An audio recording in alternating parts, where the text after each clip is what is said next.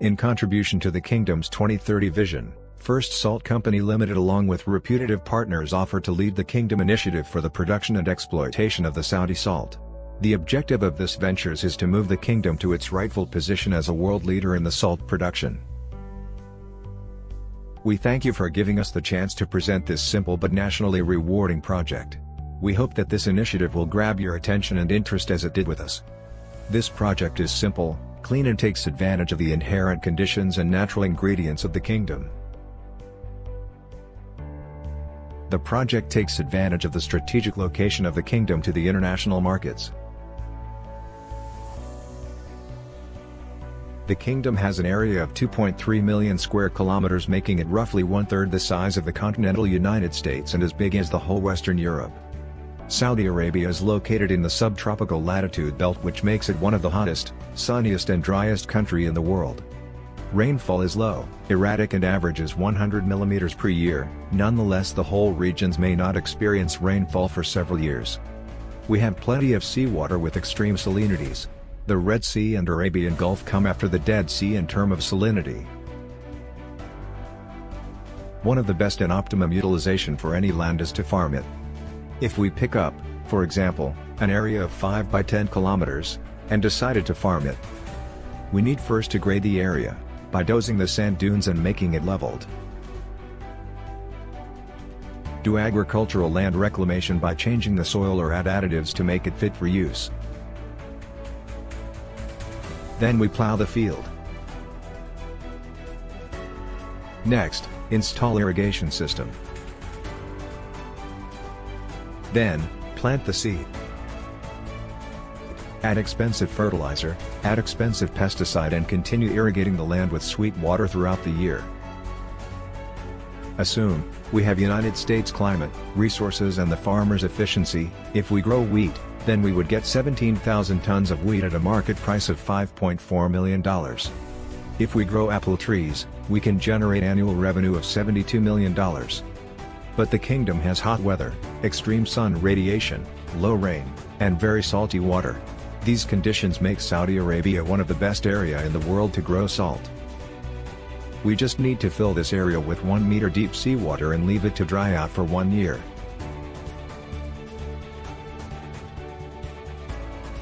This will allow water to evaporate and salt to precipitate in the bottom of the pot.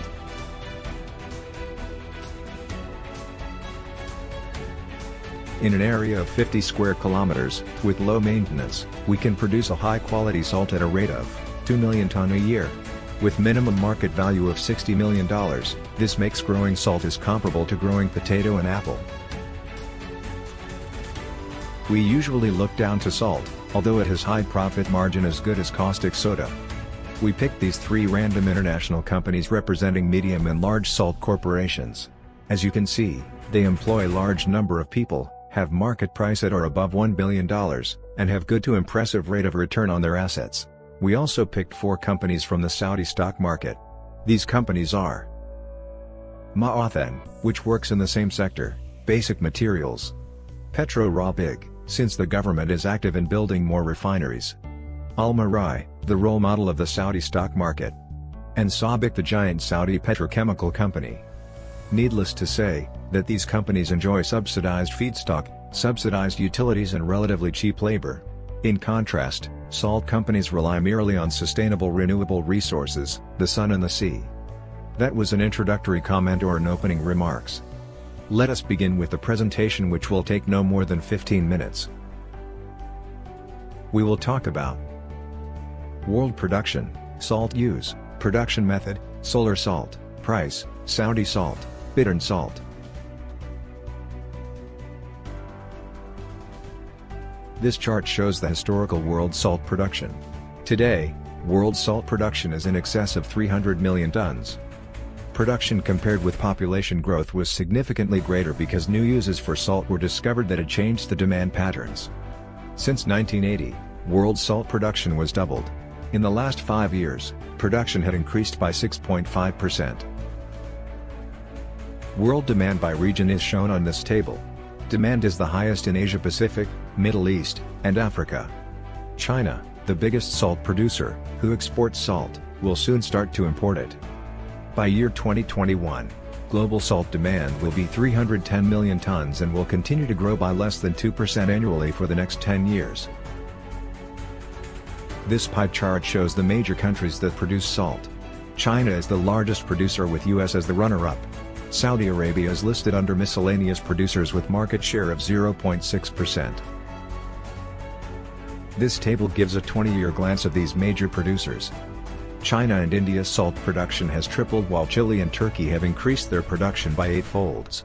Saudi Arabia added 800,000 tons only. Indian salt is produced by more than 13,000 small local producers. The majority of the Australian salt is produced by the Anglo-Australian company Rio Tinto. Mexican salt is produced by the Exportadora de Sal, in a JV with the mega-Japanese company, Mitsubishi. Chilean salt is produced by the American Allied Salt and the Harriman K&S companies. Of the 1.8 million tons, SABIC produces and consumes 1.25 million tons of the Saudi salt, annually. Thus, unfortunately, only 500,000 tons circulates in the Saudi market for domestic consumption as well as export. This is where we belong and this is where we should be in the near future, because we have the potential. Actually, it is not a potential. It is a confirmed sustainable reserve of 18 million tons. The biggest company in the salt industry is K&S Group, headquartered in Germany with rated capacity of 30 million tons a year. Where do we use salt? The biggest salt consumer is the chemical industry and consumes 180 million tons a year to produce variety of chemical compound related to sodium and chlorine. The production of all these chemical compounds starts with this electrolysis cell. This cell deals with hydrogen and chlorine and therefore it is dangerous and has no tolerance to impurities. Salt must be 99% pure for safe chemical processing. 30 million tons is used for road and pavement de-icing. 60 million tons is used for food processing, food preparation and other uses such as agriculture, paper, rubber, and others. Of important use is water softener. USA and Asia consume large amount of salt as softener. Softener is salt pressed in form of pellets. The kingdom is an importing country. Every day, 25% of the ships leave our ports empty. These pellets can be put on board of these ships and get exported.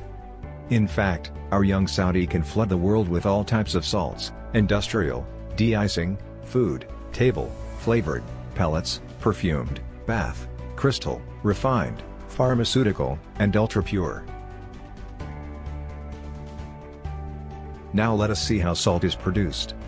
About 105 million tons of the world's salt production comes from rock salts, which mine below the ground. It is considered of a low quality as it entraps different compounds. As for solution mining, water is injected into a deposit. Salt dissolves in the water creating a brine solution which is then piped to a salt refinery where the solution is chemically treated and then water is evaporated. Salt from this process is the purest. We have 5 small salt refineries in the kingdom. In Saudi Arabia this type of salt is found frequently under Subca with purity of 70 to 97%. SABIC utilizes solution mining for their salt feed. It costs high premium to get it purified at a processing quality. 110 million tons are produced from solar evaporation pond, our proposed project. This is a typical salt pond owned by Dampier in Australia. It is 100 square kilometer and produces 4.2 million tons a year. The following is a rough operation of a typical salt works and does not represent the actual operation of any salt company. Seawater at salinity of 28 ppt is pumped into first pond and left there to evaporate half of its volume where salinity becomes 70 ppt. Marine life and fish population is low due to the high salinity but algae grow extensively. Water is pumped into the next pond where salinity reaches 110 ppt. All fish will die. Heavy metal will drop out. Planktons and microorganisms accumulate extensively. The water is pumped into the next pond where salinity reaches 170 ppt. Gypsum salt drops out. Algae color pales out and turns into light green.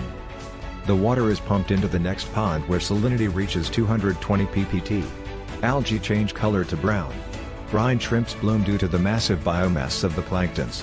Birds will prey and consume the brine shrimps. Water is pumped into the next pond where salinity reaches 280 ppt. Brine shrimps will die and will continue to be consumed by the birds.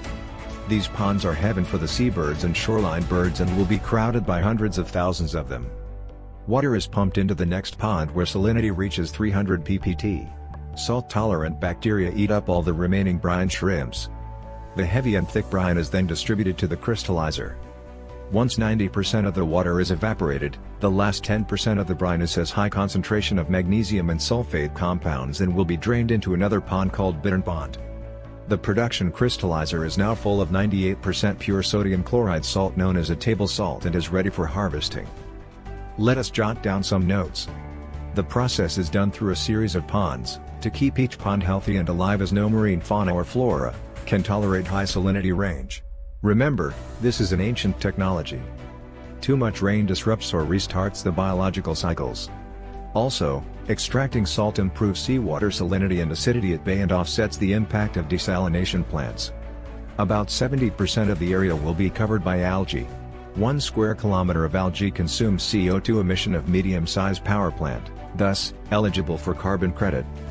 This area will be recognized as an important bird area, and will receive United Nations identification number. Also, it will be a tourist and health landmark. Let us go over the attractive colors and the operations of the salt works.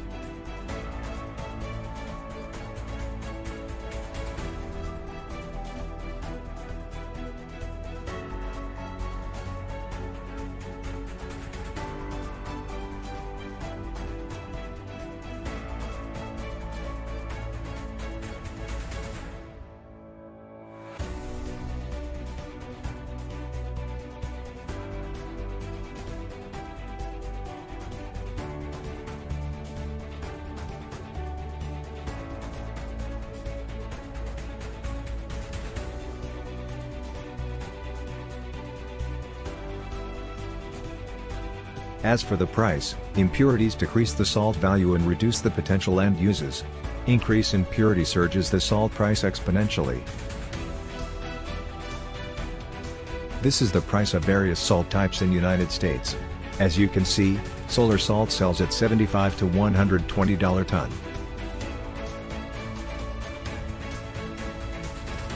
In the kingdom, we have 87 entities that produce, handle, or consume salt including large fisheries and bakeries.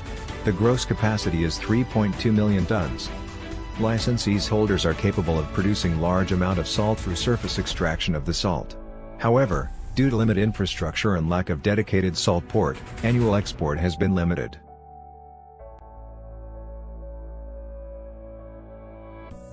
The Kingdom salt annual production hover around 1.8 million tons.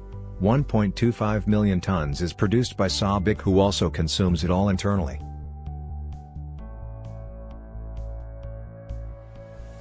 These are the locations of the major salt deposit in the kingdom. The largest deposit is in Jazan area and Farasan Island. About 10 licenses have been issued producing 450,000 tons annually. Also, about 6 concessions, occupying 93 square kilometers, have been issued producing 1.3 million tons annually. This is a pictures tour in the Saudi salt industry and Saudi salt works. One of the old and famous salt works with good salt quality located in central of the kingdom.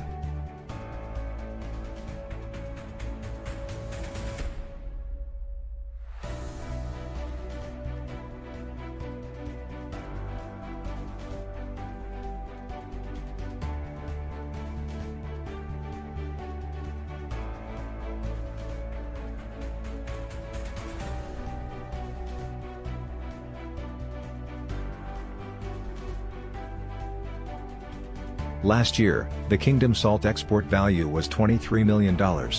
The average through the last 5 years was $14 million. Not impressive. And such an item and transaction go under miscellaneous. Last year, the salt import value was $33 million. The average through the last 5 years was $17 million. Let us talk about bittern salts. The average salinity in the Arabian Gulf is around 45 ppt. This means that 1 cubic meter of seawater contains 45 kilograms of salt. In a lab conditions, if we evaporate 30 million cubic meter of seawater, we will generate 1 million tons of sodium chloride, 51,000 tons of calcium sulfate, 80,000 tons of magnesium sulfate, and so on. Magnesium chloride is used for food preparation, fertilizers, refractory, cement, and others. The price ranges from $150 to $210 per ton. Magnesium sulfate is used as medicine, water treatment, and for production of paper. Gypsum is a key construction element. While Saudi Arabia produces 2.1 million tons a year, the high global demand attracted the United States and Iran to produce 23 million tons annually. Potash is an important fertilizer for chloride-sensitive plants such as rice, potato and wheat. The kingdom produces urea and phosphate fertilizers through SABIC and Ma'aden. Saltworks projects will enable us to produce the potash. How are we doing in the bittern salt?